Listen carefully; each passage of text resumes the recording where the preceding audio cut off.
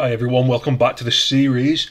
In the last episode we added in our shields that protect our player against bullets from the enemy aliens. It was nice and short and sweet, but we now have one more of the main game features for Space Invaders, or Invaders from Outer Space, because I don't want a copyright strike. In this video we're going to take it nice and simple. We're just going to create a nice little background image for our game. Now we already have all the elements for this image inside of our sprites folder.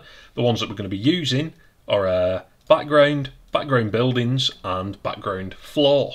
And we're just going to stitch all these together inside the game view to just make a nice background so our game isn't as boring and plain. So let's just jump straight into it. So the first thing that we're actually going to want to do is we're going to want to use our Space Invaders background sprite, which is just a really dark bluey green with a few stars on there. And what we're going to want this tiled all over our entire background. So we could do this by dragging it in as a sprite and trying to seamlessly match all of these up, but there is a quicker and easier way in my opinion. If we go to create 3D object and we select a plane, we'll add that in. Now we don't need a collider for this, and what we're going to want to do, we're going to want to make sure that we are rotated along the X axis. Now it'd be a lot easier if I just wrote in -90 there. So now if we jump out of 2D view, we can see that we have a plane floating around in a 3D view. And as we move this, we can see that it appears when we're in between our background, our gameplay elements and our camera. So we'll drag this way behind our gameplay elements here, and we'll size this up just so we can see it regardless of the size of the camera. So it goes all the way over, everything's fine. Now we don't actually want this as well to cast shadows or receive shadows. All we want is to put an image onto this. So because this is 3D, we're going to need to add a material. So we'll create a new material inside our materials folder, and we'll just call this stars. Now because we're going for a mobile game, we'll just make sure this is as performant as possible. We'll change the shader to mobile unlit, and then we get rid of all those extra options.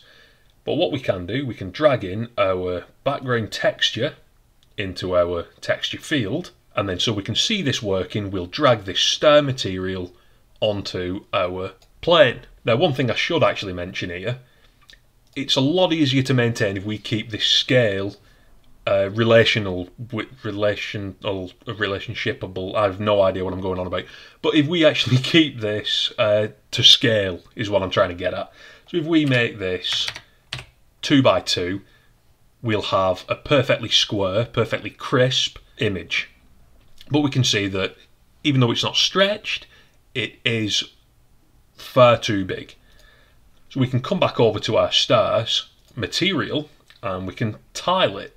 So we set the tiling 5x5, we see in our game view everything shrinks. But why is it not actually tiled?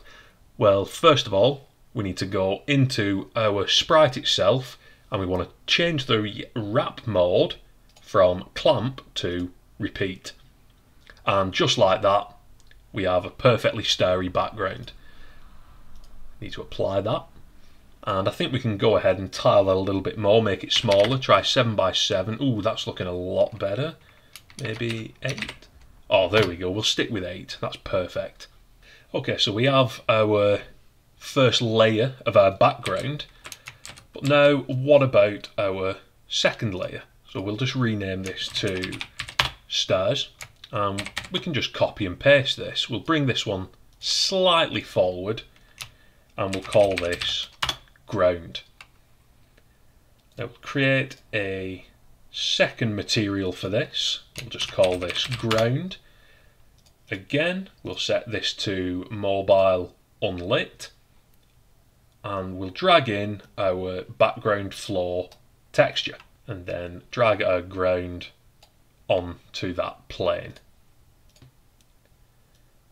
And we can drag this down to here, for example, just above where our shields are, and this will just be our base ground level. And we want to place our buildings on top of this now. So again, the way that we can do this, we can copy that plane again, call this one buildings, and we can just reorganize this layer a little bit, bring it slightly forward. One more material, and we'll call this buildings, mobile, unlit, and we'll drag our buildings texture in here. And finally, put our buildings on there. Now, as we can see, this is a PNG image, so we do need to pick a different shader rather than mobile unlit. I went on a bit of autopilot there. So the one that we need is actually under the unlit folder, and we want transparent. Now, if we drag this up, we should, that's the wrong one, we should see that we have a transparent buildings layer. We need to bring that back round to positive 90, and we'll flip this 180 on the Y instead, just so we have the normals of the plane facing towards the camera and everything looks perfectly fine. So now we can resize this. We'll try 0.5 by 0.5, maybe a bit smaller, 0.25 by 0.25, maybe that's a little bit better. Yeah, that looks a little bit better. We can drag this down to our skyline. And what we're going to do, we're going to do exactly the same as what we did before when we tiled our starry background. So what we're going to want to do is on the X, we're going to want 5 lots of these buildings. So we'll just times our 0.25 by 5, which gives us 1.25. Now we can see that it's stretched out, but if we go to our buildings and tile our buildings on the X 5 times and set our buildings to repeat, we can see that now we have our repeating buildings layer. And what we can do just to keep all these in place so we can move them around as one object, we'll create a new game object, call these background elements, make sure this is at 0, and we'll drag all 3 of our background elements inside it. So now if we felt the need to move it, all of our elements can move at the same time in the same space. But what if we wanted a slight bit of animation to this? This step is perfectly optional. If you like it as it is, as a static background, that's perfectly fine. You may be able to go on to the next tutorial now. What I'm going to show you now is I want to make the buildings loop left to right, just very slowly, just to make it look like there's a bit of movement in the background. So we'll go ahead and create a new script. We'll put this in utilities, I think. No, we won't. It's not actually a utility. And we'll call this background scroll. Open this up in Visual Studio. Now, in here, we're going to want a public float